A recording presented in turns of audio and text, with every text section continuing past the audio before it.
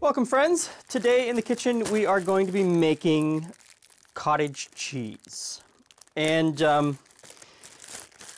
just like a lot of things in the food world, there are different ways to get to the end.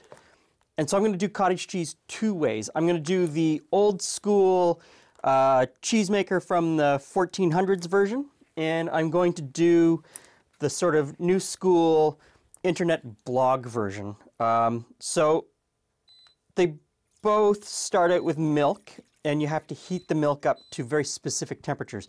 So into this pot, milk.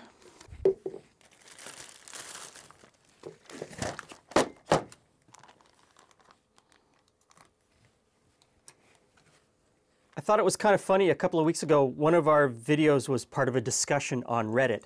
And it wasn't a discussion about the recipe or the video or about how much they hated me. It was people laughing at milk in bags and talking about milk in bags. Yes, we buy milk in bags. We buy a big bag of milk, and inside the big bag of milk there's 4 liters, and it's cut between 3 smaller bags. And every house has a little plastic jug. Put the milk bag in a little plastic jug, and a lot of people have this handy little cutter that attaches to the jug, and you just clip off a corner, you stick the little plastic bit through a hole on the side, and there's your milk.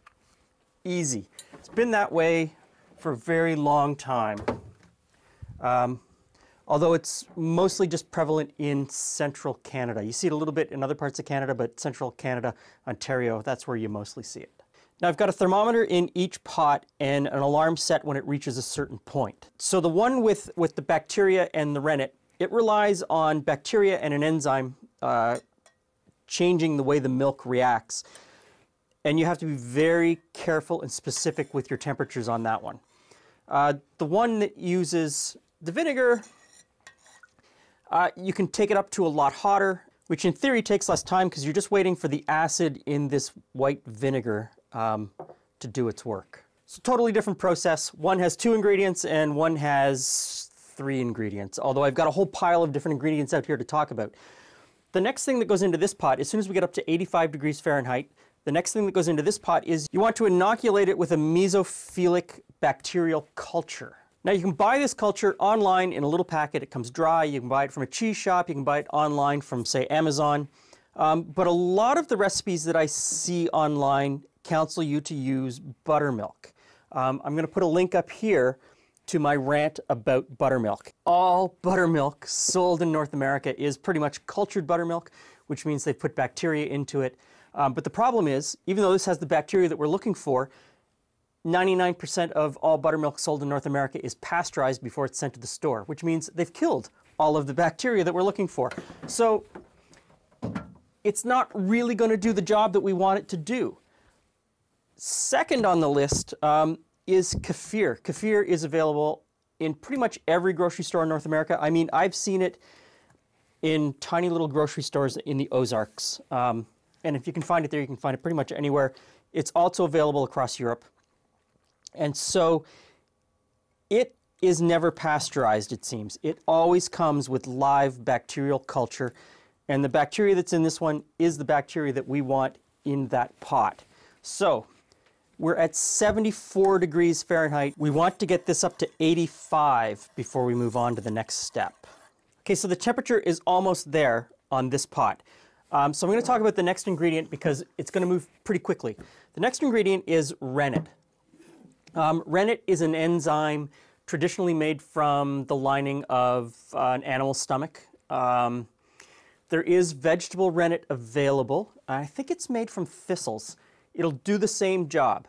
So if you're weirded out by the lining of a pig or a cow's stomach in your cheese, then maybe you shouldn't be eating cheese because it's mostly made from that, but you can buy a vegetable rennet. This is called junket. These are dry rennet tablets, and I've had limited success with this. This makes an incredible pudding. Incredible pudding. I love junket pudding. But for making cheese, I've found it's not terribly reliable. I get mixed results with it, so I tend to want to use actual liquid rennet.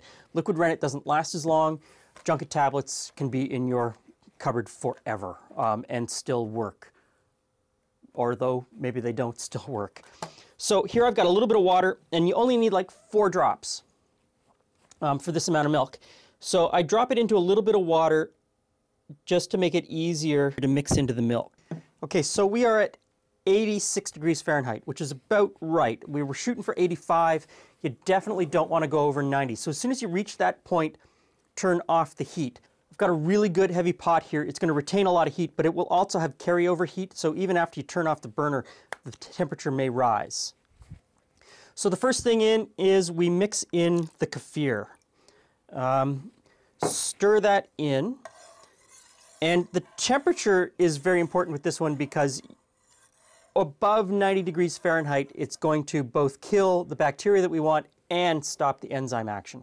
So that temperature of between 80 to 90 to start is really important, and you don't want it to drop below, say, 75 over the course of making it. So depending on where you are and what your room temperature is, you may have to wrap it in a towel later or just keep the heat on gently. There we go. So next in is the rennet mixed in the water. And we just pour that in and give it a really good stir. You just want to make sure that it's fully mixed in and combined. That's good. Now, we just put a lid on and wait. So this one has reached our target temperature of 120. This one is not, like I said, this one is not as dependent on temperature. It's not as critical. And so in goes the vinegar, and we stir that in, and you're going to notice as soon as you stir it in, the whole thing's going to change. So turn off that burner, because I don't want it to get any hotter, and immediately you start to see curds forming. So you just stir that in gently. Make sure that it's fully distributed. Okay, so the one with the rennet and the cultures, it's thickening up, but it's not quite ready yet. The one with the vinegar, it's done all that it's going to do. So the next step is to drain it. And to do that, you need some cheesecloth. And get yourself some quality cheesecloth. That stuff that you get at the grocery store isn't very good for this process. You need something with a much finer mesh. Some people are going to call it butter muslin. This is grade 90, which refers to the weave. And you don't need a piece this big. I just know that this quality, I can reuse it over and over and over again. And having it a little bit bigger makes it easy to squeeze out the whey later. So take this and you just pour it into your cheesecloth.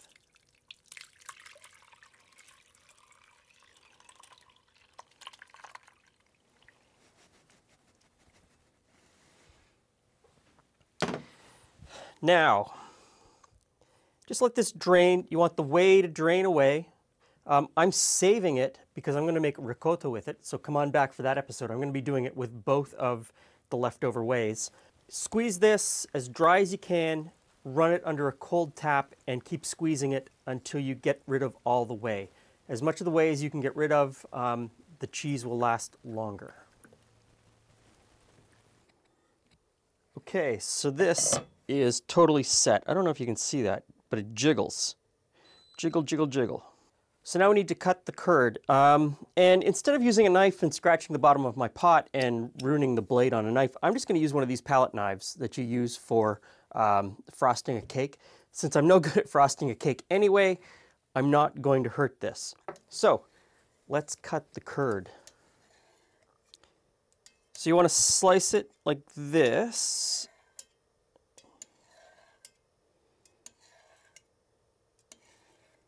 And then turn 90 degrees and slice it the other way into little cubes. Now, as you're slicing, you should see the whey start to separate a little bit. And if you don't notice it a whole lot, don't worry at this point. Just put your knife in on a 45-degree angle, 45 degrees to the other cuts, and slice it again. And that's going to do the job just fine. Now, we need to heat this up gently to about 115 degrees Fahrenheit. And I mean gently bring it up to 115 degrees Fahrenheit. We need to cook it for about an hour, hour and a half in order to cook the whey out of the curds. So you want to do this very gently, you want to do it very slowly. All of the information will be in the recipe box below. So this has been cooking for about an hour and a half, and you can see the curds are really sort of pronounced and nice and stiff. And the whey is this sort of clear yellowy color. Whereas this is the whey that's left over from the vinegar batch, and you can see that it is really white. So I'm going to go out on a limb and take a wild guess and say that I'm probably going to get twice as much cottage cheese from the rennet version. Exactly the same process now. Pour it out into a sieve lined with some cheesecloth, squeeze as much of the whey out as possible, and then rinse it and squeeze it again. And again, I'm going to save this whey to make ricotta. All right, what's with the what's with this? It's 3 cheese Monty. Which one has the? Okay, so which one has the dollar under it? yeah, so I have made. That one Hey, doesn't no, have a no, dollar. I have. Stop it. I didn't. What am I looking at? So All I see is cheese. I've made 2 cheeses, and one is a store-bought cheese. Oh, you've made 2 of So these. I've made. Okay. They are cottage cheese. So 2 of them I've made using a different process, and one is store-bought. And I've written on the bottom of the bowl. I've tried to put the exact same amount in each bowl, and I've pretty much at this point forgotten which one is which, but I sort of have an idea. You have no clue. Okay, so I'm going to say visually, I'm going to say that's the store-bought. But that's not the kit. There's Okay. my first vote. Okay, so the one in the middle, Julie says right off the bat, is the store-bought. But taste could mean something different. Let's start over here.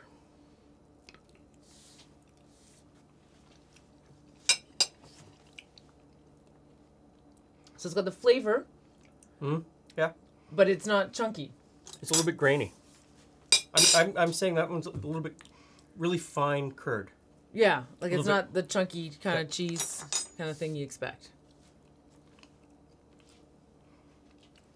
Don't like that one at all. If I could spit that out, I would.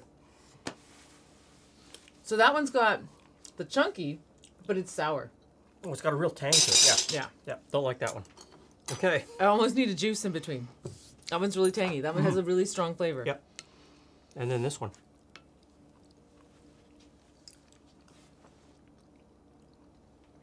Creamy. Yeah, but That one's super creamy, but doesn't have any flavor. I was going to say, the flavor's not right. Yep. It's kind of bland. No flavor, super creamy. This one is the most flavorful, to me, most flavorful with a little bit grainy. And I think we both agree that one's not right. That one's bitter. Yeah. I prefer to eat this one. Okay. If I was going to choose, that's the one I would choose to eat Yep. first, second, third. Okay. I think I would choose that one first to eat because Would I you? like the mouthfeel. I don't think it has the flavor that I like, but it has the mouthfeel. I'm up for the flavor versus the mouthfeel. I like the flavor of this one, though, but I don't like the mouthfeel. So yeah, I went for flavor, you went for... Yeah, see, Okay. there you go. So So- it's a subtle... That's just a personal thing. Store-bought. Crap. Well, Okay, and the one that Julie likes is the one made with vinegar. And the one that I like is the one made with rennet. okay, interesting. So, And you know why I picked that one as the store-bought? this one? Yeah. Mainly because I figured it would be able to have the chunky texture more so than you would as a homemaker. You know what I mean? Yep. As a homemaker, that's a tough thing to get hold of, and that's really what it was based on. So it's really interesting My because first guess. the one that was made with the rennet took the longest to make, and I had this one made 3 times as much cheese as the one that was made with vinegar. Out of the same amount of milk. Okay, I need that context. Yep, 3 times as much cheese out of the same amount of milk, which means this one has a whole bunch of, and I'll sort of list them, a whole bunch of different milk proteins that were caught up and made into the cheese, coagulated and made. Which is why it has the texture, probably. Which is why it has that texture. Whereas this one is probably only made up of one main milk protein that is curdled by the vinegar. which is interesting that it has a different flavor. And I wonder if that flavor is partly from the the vinegar acid or the citric acid or whatever you could use to make it. But I think we both agree that the store-bought... Of the three, that was the least favorite, yes. The store-bought was the least favorite. Yeah. Okay, so I guess at home you have to choose whether you want to spend 3 days? all day All day making something that has amazing mouthfeel, or just a couple of hours to make something that's pretty good but you don't get much of. Although the whey that was left over from this one, you're going to find out in the next episode that I was able to turn that whey into ricotta. Oh, very nice. And I like ricotta. Yeah, so this is a 2-for-1. So, but on a different note, what if you blended the two? Would you get a happy medium? I don't know. Yeah, I think so. I think either of these two would be great for anything that you cook cottage cheese in. I mean, we're just tasting it now. Well, yeah. I mean, that one I think would be better if you were putting it in something where you're looking for the cheese to be that creamy kind of, like a lasagna or something like that. And that's it. A lot of people put cottage cheese yeah. instead of ricotta because it is, when you go to the grocery store, more affordable. less expensive. Yeah. So there you go. Give it a try. Thanks for stopping by. See you again soon.